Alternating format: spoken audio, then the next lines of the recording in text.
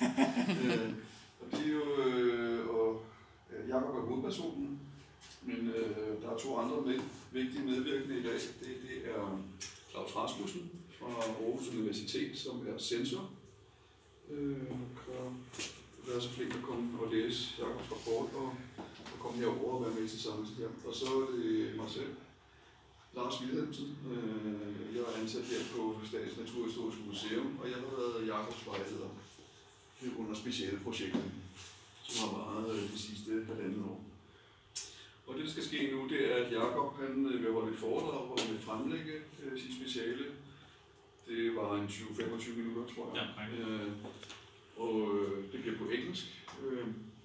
Og derefter så går vi så over til at eksaminere Jakob i rapporten, og også det, han siger i sit foredrag. Og det er sådan, at der vil Jakob helst have, at det foregår uden publikum. Så der bliver lige en kort pause, hvor I får lov til at gå udenfor. I kan gå ind ved siden af i kantinen og tage en kop kaffe, og så fortsætter vi med Jakob her. Og vi regner med, at det hele skal ikke tage mere end en times tid, og så skal vi finde ud af, hvordan vi synes, han har klaret det, ikke? Og så når vi har fundet ud af det, så går vi ud og meddeler karakterer, som det er nu. Men værsgo, Jakob. Good afternoon. My project is called Danish Stem Wasps and Wood Wasps, an investigation into the species richness and distribution of the Danish stem wasps and wood wasps. So, first of all, I'll just hammer out what I'm going to talk to you about today. Firstly, I'm going to give you a short introduction to what I wanted to do with this project. And then I'm going to tell you what stem and wood wasps are. I'm going to tell you what materials I used for this project and what my methods broadly were. I'm going to summarize my results, and then I'm going to pull up some of those results and that I found particularly interesting. And lastly, I'm just going to round it all out and give some conclusions to the whole thing. So, first of all, what's this all about? What I want to do with this project was to investigate the species richness and the distribution of the Danish stem wasps and wood wasps. I also wanted to document their biology, and I wanted to create a modern identification key for the Danish species. So, what exactly are stem and wood wasps? The stem and wood wasps are all symphytans, meaning that they are a part of the group of hymenopterans that are the most primitive of that particular order. They all have in common that they lack the traditional wasp waist, the constriction between the first and the second abdominal segment, and with one exception, namely the family Symphyta, they all have 2 wart-like protrusions on the metanotum called kinkri. And the suborder Symphyta, that is this part of the tree. That's this part of the tree here. Everything left of the red dot, and most of these are phytophagous. However, with one exception, that is the family Rosidae, that are carnivores. The suborder Symphyta contains both species with internal and external feeding and development. However, the groups we are looking at today, the stem wasps and the wood wasps, they all have internal feeding and development. In Denmark, the stem wasps and the wood wasps, they're pretty minor pests. They aren't really of any concern. And however, internationally, especially in South America, South Africa, and North America, some of these species are very invasive and cause quite a bit of economic damage. And lastly, the suborder Symphyta, it is paraphyletic, meaning that it does not contain all of the original descendant of the original. They're not all the descendants of the original species here. So, the 3 families I've chosen to deal with here today are the are the Cyphidae, which comprise the stem wasps, and we have the Cericidae and Symphytidae, which comprise the wood wasps. Yeah, okay. The Cyphidae is the largest of these three families. It has 165 species across 24 genera. 3 of these genera I've been able to document in Denmark, namely Calamuta, Cephus, and Hartigia. Calamuta and Cephus primarily attack grasses to use as their host plants, and Hartigia, they attack members of the rose family. Next up, we have the Cericidae. It's the smallest of these families, with 124 species across 20 genera. 4 of these genera are found in Denmark: Cerix, Tremix, Uroceus, and Ceres.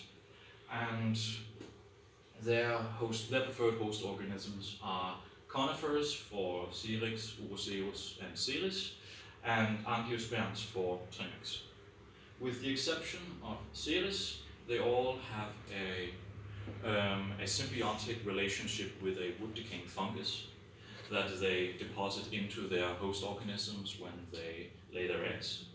And they all have a toxic mucus that they excrete whenever they lay their eggs, which severely damages their host organism in conjunction with the aforementioned fungus.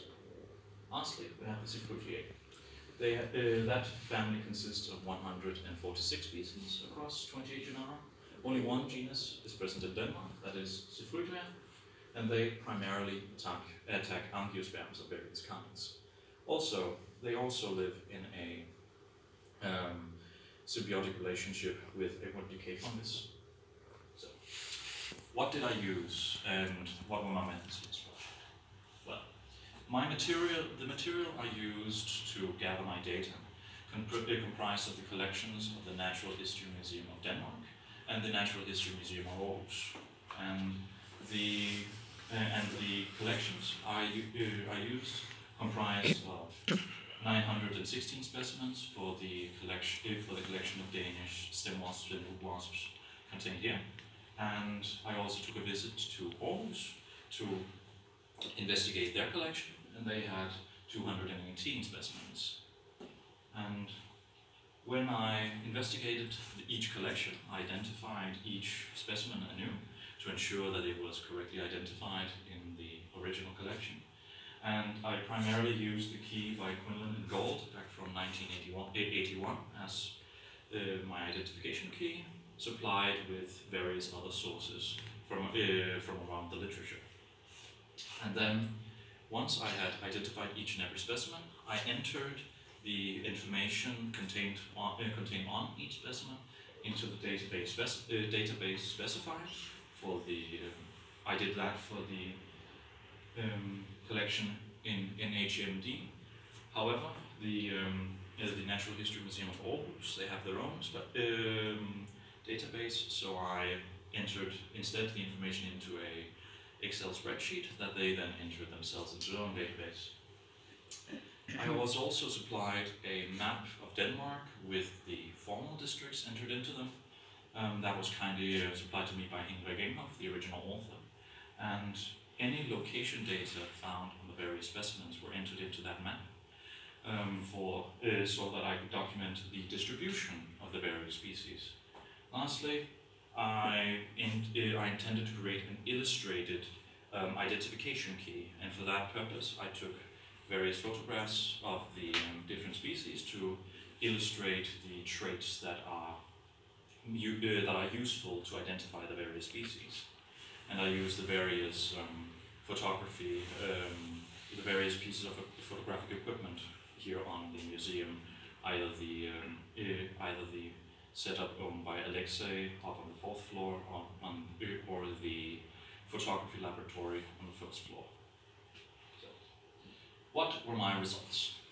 I was able to document 17 species of stem and wood wasps in Denmark. As you can see, one of them is in red. That's because all of the specimens of that species I identified to be other species. So now there are no specimens of Danish Symphyta left in the collection, which is a subject I'll come back to later. Furthermore, what you can see here is all of the species I found, and then the various faunal districts. And this chart shows where each species can be found. As you can see, some of the species are very common in Denmark. The best example is Cephus pygmaeus, here present in all of Denmark. The same with Oceus gigas, that are present in all of the faunal districts. And furthermore, these two species are the most numerous in the collection. Also, there are the complete reverse. There are some species that are tremendously rare in the collection.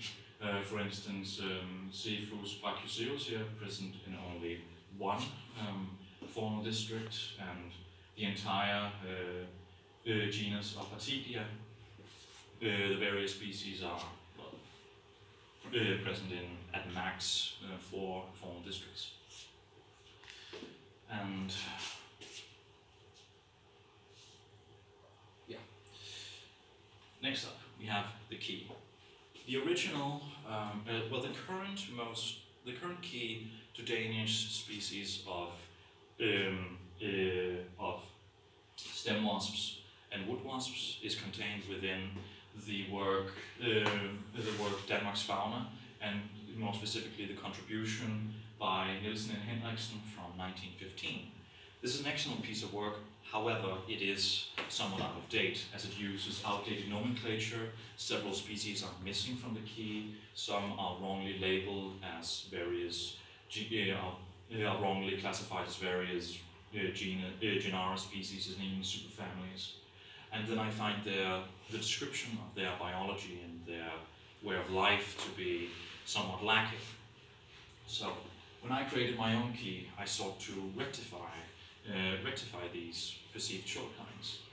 First of all, I based it on the key by Quinlan and Gault, the same one I used to identify the various species by, and I illustrated each trait that I found to be useful for identification, like that. Like you can see here, a high quality picture showing the animal in question, a label for ease of identification for what picture you are talking about, an arrow, and a description of what the trait is. Secondly, I used up-to-date classification and nomenclature for all the species. I compared this to the database eCatSym, the World Catalog of Symphyta. And then I wrote an extensive summary of the families and the genera, which I think that rectifies the limitations of the original work. Furthermore, I took habitus pictures of all the species, one for the male and one for the female. And the example is the one you see, and an example is the one you see here for the female Oceus gigas. And this is an example of the maps I spoke of earlier. Each map is for one species, and each dot is a single occurrence of each species. And as far as I could, I tried to limit it to one location, meaning that if more than one specimen was recorded in the same place, such as in Hundested or Ryk or anywhere else, then only one dot would be put on the map. And this is a map for the genus Artigia. Some species were simply not very numerous, like the genus Artigia. So in that case, I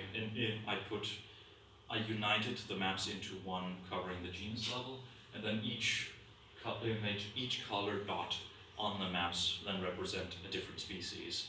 And in the actual map, there is a legend telling which color is which species. For the discussion, I mentioned that Janus Symphyta was previously in the collection, and then I identified it to be other species. Well, I found there were 4 specimens of the species originally in the collections, and I identified two of them as being a Hartigia nica. One was a Hartigia linearis, and one was a Cephus pygmaeus. So that puts into question the existence of this species in Denmark. However, I've done some digging on the literature, and I found two sources that claim that it is present in Denmark.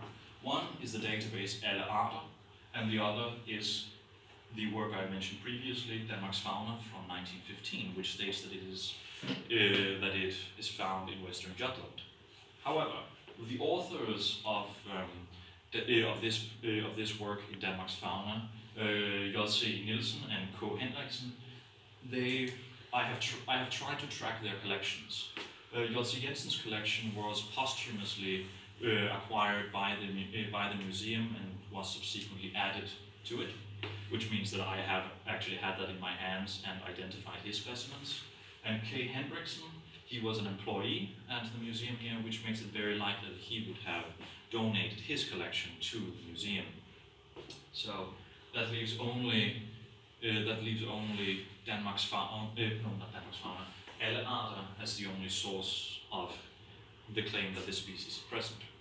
However, it is noted as being present in Sweden and much of Northern Europe.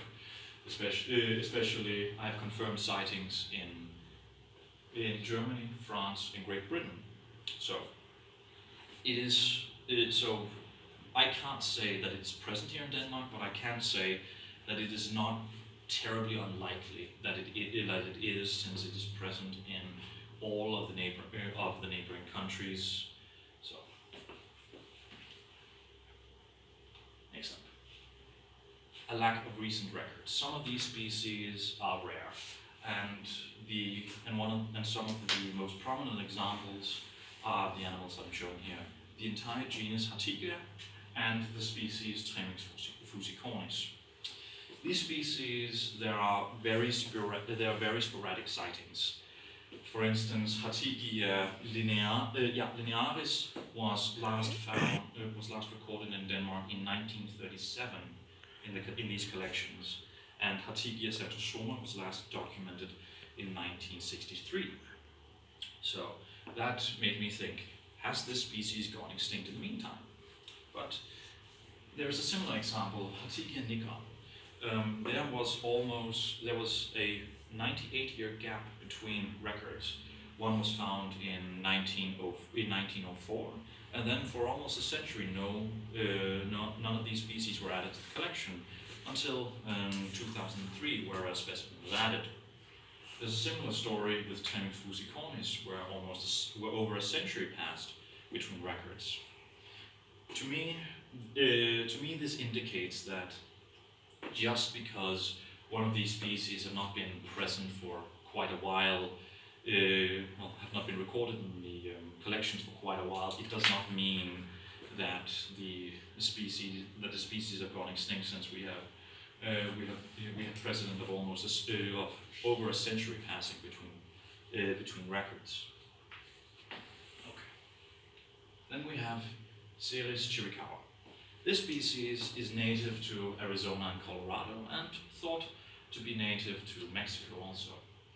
Two specimens were found in Hunsted Harbor back in 2015. So whenever a new species is introduced to any area, my first question is this species invasive, or does it have the potential to be? And in my estimation, Ceres chiricahua is unlikely to be invasive. First of all, there is a very long distance between the donor region back in Colorado and Arizona to Denmark, and the sheer length that the animal would have to travel to Denmark will also induce environmental attrition on the animals. I forgot to mention, since it was in Hunsted Harbor, it was most likely brought to Denmark via infested timber into the harbor. And yeah, I mentioned that there was a long it has a long way to travel. Furthermore, its host organism is thought to be pine trees. And while we have plenty of pine in Denmark, they are also very heavily, they are also already used as host organisms for the local species of wood wasps, namely the species Syrinx noctilius, Syrinx juvencus, Uroceus gigas, and Ceres spectrum. They all use pine trees as their host organisms, among others, which means that Ceres juvenicae would have a great deal of local competition to acquire a viable host organism, which would hamper establishment. Furthermore, there is the difference in climate between these two regions, the donor region and Denmark. Arizona and Colorado can be rather dry, and it's also a lot more southern than Denmark. These climatic differences could also greatly hamper establishment. All of these factors brought together, this makes me think that it is. One more thing. Ceres chiricahua, we only found 2 specimens. That indicates a rather low population, a rather low introduced population, and all of these factors together points towards it having a rather low probability of establishing itself and becoming invasive. Now, this is Syrinx noctilium and this is Syrinx juvencus. These are the 2 species of the genus Syrinx present in Denmark. As you can see here, it's not coming up well. It's not coming up well here. Sorry about that, but this was supposed to be a map of Syrinx juvencus, occurrences of Syrinx juvencus, and unfortunately it doesn't show very well, but it's very widespread in Denmark, and you can see a few of the dots here, but of Syrinx noctilium, which is less numerous. I'm sorry about that. I don't know what's going on. I don't know what happened there.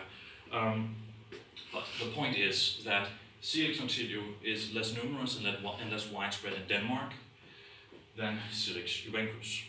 And I find that to be odd, namely because Syrinx noctilium is very, very invasive on a global scale. It is a major pest on pine plantations in South America, in South Africa, in Australia, in New Zealand, and it has been recently established in North America. And it also has the sole ability amongst the wood wasps that it is able to attack and kill healthy trees, while all other wood wasps are forced to use. They have to use either weakened and dying trees or dead trees as their host organism. This was odd to me, so it made me think: does Syrinx juvencus have some sort of climatic or competitive advantage over Syrinx noctilium? And it turns out that it does. Most of the wood wasps present in Denmark, they emerge in early summer, almost 2 months earlier than Syrinx noctilium, which would mean that Syrinx noctilium has a great deal of competition for the best host organisms, as the other species have a 2 months head start. Furthermore, I think that there is some sort of climatic factor involved, namely that Syrinx noctilium seems to prefer warmer climates. It is in fact the only Syrinx species found in the Mediterranean climate area, meaning that they prefer dry and warm, meaning areas with dry and warm summers and wet winters. And a study by Carnegie et al. Tried to model the potential range of Syrinx noctilium, and they found as the species spreads further north, its projected survival rates drop rather severely. So these factors combined makes me think that CH prefers a bit warmer climate than we have here in Denmark, and that climatic preference combined with the fact that the other species emerge quite a lot sooner is the cause of CH being the less prevalent of these species. So, for the conclusion, the stem wasps and the wood wasps are very widespread in Denmark. 16 native species confirmed. I have not been able to, Janus synosperta is not present in the collection anymore, and possibly no longer in Denmark, and C.S. chiricau is unlikely to be invasive, and C. rechubencus is more abundant than C. ignotilia due to climatic factors and competition. And that is that.